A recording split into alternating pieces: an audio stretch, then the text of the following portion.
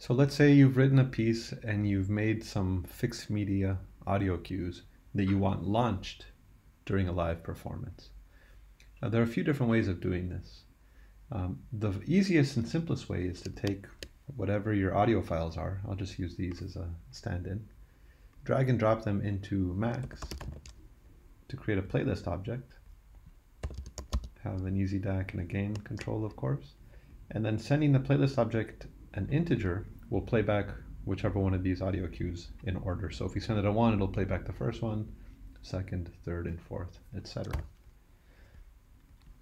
By clicking on this and pressing the arrow up, then we could play back these audio files.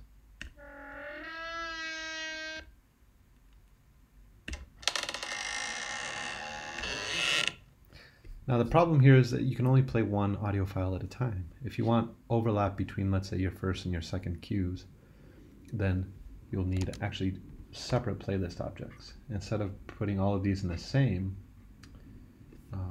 playlist object, we would separate them into, for now, let's just say 3 different cues. You might have many cues in your pieces. And this would allow us actually to play every cue independently, so they wouldn't interrupt each other. It would also allow us to control every cue's gain independent of the other. So you could set your levels ahead of time and not have to adjust levels during a performance. If you find out what level you like, the most efficient way to ensure that you always get consistent results is to double check using the right outlet of gain tilde, see where your level is. Let's say it sounds good at right there at 99, and create a load mess 99 into the gain slider. So when you load your patch, it will automatically set this level. This is a good way of setting the kind of baseline of your patch when you open it. Anyway, that was a little tangent. For now, we'll connect each of our playlist objects to our separate gain controls. You have a lot more flexibility with mixing. And then of course you could just press play on these when you need to during the performance. And as you can see, they play simultaneously. They play at the same time. Now, this is a little bit risky. You don't really want to be moving your mouse around. If during the performance you're following the score or watching the performer, it's a little bit dark in the concert hall, you might click here instead of here, and the whole piece is ruined. So generally, what you want to do is have one point of contact between the technician who's triggering or launching the cues to make sure, and the max patch to make sure that it's very easy to launch it when it needs to be launched. So the easiest way to do this is, of course, these playlist objects only consist of one audio file. So if you send them on number 1, they'll play the first file in the playlist object, and in this case, the only file in the playlist object. So by clicking on that message, it tells each of these to play the audio file. And the simplest way to do this is to just have a select, let's say 1, 2, 3, with an integer box. So when this is a 1, it'll send a bang out of the first outlet and trigger this cue.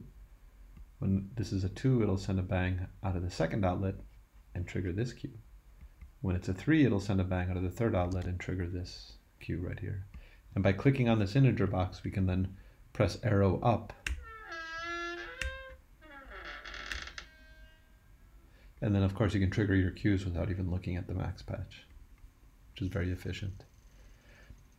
Another way, a very efficient way of doing this is to use the computer keyboard. For example, if you want to use spacebar to launch all your cues, we would use key, which reports keyboard presses. By putting an integer out of the left outlet, we can see when I hit the keyboard, the spacebar, it is ASCII number 32. So if I have a select 32, every time I press the spacebar, it will send a bang out of this outlet. You can see right here in the Max console, every time I hit spacebar, we're getting a bang. And then we would just need a counter, and it will count. Every time it receives a bang, it counts from 1 to 3. So print again, And now every time I press the space bar, it'll send out 1, 2, or 3. Just cycles through them, of course. And so when this is a 1,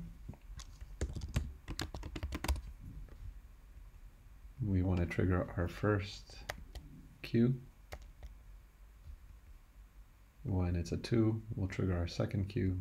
And when it's a 3, we'll trigger our third. All right. Very similar to what we have here, but instead of having to, first of all, select the integer and then press the arrow up, you can be kind of clicked anywhere in the max patch and just press spacebar. And it'll trigger the next cue in order. I think it's even more foolproof and more fail-safe than this possibility. To take things a step further, if you want your performer to trigger the cues themselves, you could get a USB Midi foot pedal. I have one connected to my computer. We have some in the studios if you want to borrow them. But all it is essentially a little box with 3 buttons, and that's connected to your computer via USB cable. So using a note in object, we would then be able to see Max interprets this pedal as a Midi instrument or a Midi keyboard of sorts, a Midi controller. So when I push the first button, when I press the button, it sends the MIDI note 60, and when I release it, it sends MIDI note 60. The second button is 62, and the third one is 64. Now, the danger here, and a big problem with using MIDI controllers, is that we don't want to trigger the cue twice, once when we press and once when we release. So, in order to avoid that, we want to use a strip note, which will remove the note off messages. This is a very common little bit of code in Max when you want a MIDI note to only trigger one thing, when we only want note on messages and not note off messages. So using the strip note, now it'll only send the corresponding number when I press the button, not when I release it. Right? This will ensure that we don't trigger the cue twice quickly in succession. And it's the same logic right here. We would have a select. In this case, I have 3 buttons and 3 cues. So there are a couple ways to do this. We could even have a select 60, 62, 64. And my first button would trigger my first cue, my second one the second, and the third. Now, more than likely you'll have more cues than you do buttons. You don't want a MIDI controller with 40 buttons on it. It'd be very cumbersome. So this is actually kind of unusual. More likely than not, we would have, for example, the first button would trigger all the cues in order. And so we would have a similar code to what we had over here with a key, but instead of a spacebar, it's just a MIDI foot pedal. So we would count from 1 to 3, and then when it's 1, it would trigger this 1, 2, and 3. So using the same button now. This is very useful if you need extremely precise coordination between what the performer is doing and with the cues. Right? If there's kind of a surprising downbeat at one moment where it needs to be really precisely coordinated, you could have the performer trigger it at the same time that they're playing whatever they need to play. Perhaps a slightly more adventurous way of doing this would be to use the amplitude of the incoming signal, of the performer's signal. So you could have a microphone connected to your interface coming into Max, and we would use pcamp tilde to report the amplitude of that signal. So what pcamp does is if we give it an argument, in this case 20, every 20 milliseconds it'll report the amplitude or the volume of the incoming signal. So if we have a float object here, you see the baseline is actually kind of low, like 0.002. When I talk, it goes up to 5, 0.6, whatever. And if I snap, it goes up to about 2 or so right here, 2 point something. So by fine-tuning, let's say, the gain staging of your input signal with the the audio interface, mic placement, the gain on the microphone, even the gain, let's say between your easy ADC and your P-Camp, you'd be able to then determine what range more or less your performer is playing in. And say when they play loud, if they play above, let's say the average range, then I want one of these sounds to be triggered. So if we say, for example, if the incoming float is greater than 3, then send a bang.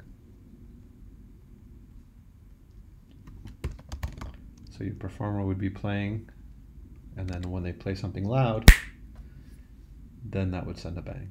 And of course we could use that bang with exactly the same code that we just had. That bang will kind of come through the counter, and then this would play our first, second, and third cues. This is a little riskier, of course, but it's also a little bit more interactive. And there's something to be said and something interesting about the performer triggering a cue with just the volume of their playing. Again, it's a little riskier and it'll take some fine tuning, especially with this number. You want to see what your baseline is and what your range is in order for this to be effective. Now, if you're using a lot of audio cues, you might notice that the playlist objects will quickly become very inefficient. They become very CPU intensive, going up to your audio status right here. Even with just these 3, we're like, I guess it's not bad, CPU at 1%. But if you have a lot of these, it's not terribly efficient. So one of the better, actually a much better option is to use SF Play, which will actually play an audio file from your hard drive, from your disk. And this works similar to the playlist object, but we would send it, for example, an open message. And you can either load your audio file by clicking on this and loading it. Or in my case, what I've done is here, Options, File Preferences. I've pointed Max towards, by adding the plus sign right here, I can point Max to where my audio samples are all stored, and it will create a file path to those audio samples. And so all I would need to do is actually send it a message that says open the name of my audio file. And by clicking on this message, Max will automatically load this audio file into SF Play. And this will then be played back with a simple toggle.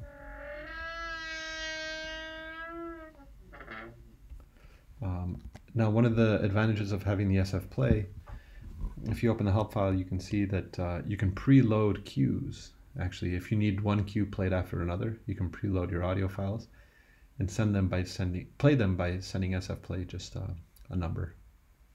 I suggest you dig into the help file. It's very useful. But again, if you need things to be played simultaneously, you can kind of alternate between just 2 SF Play objects by loading different files when you need them. So at a particular moment, this SF Play would open this file and play it. Then here we would open 2 and play it. And all this can of course be automated. We can have trigger 1 bang. So the first bang will open the audio file, and the second one will send a 1. So with a single bang, we can load the file and play it back.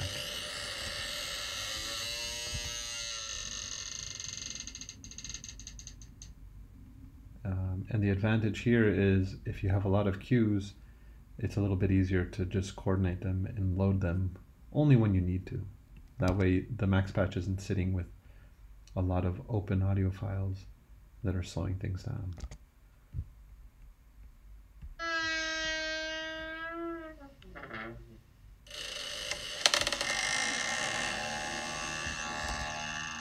It's a little bit more complex to program, but it's computationally a lot more efficient, and it's quite stable because it's reading them from your hard drive. An even more advanced option, which we'll look at later in the semester, is the buffer tilde object, which you can play back with groove tilde or play tilde. But we'll take a look at that when we do some live processing. In the meanwhile, I suggest you think carefully about how you want to trigger your cues. If you have a lot of cues, I suggest you use sfplay. If you only have a few, the playlist object is fine. And then think about which one of these might work best for your project. As usual, if you have questions, don't hesitate to let me know.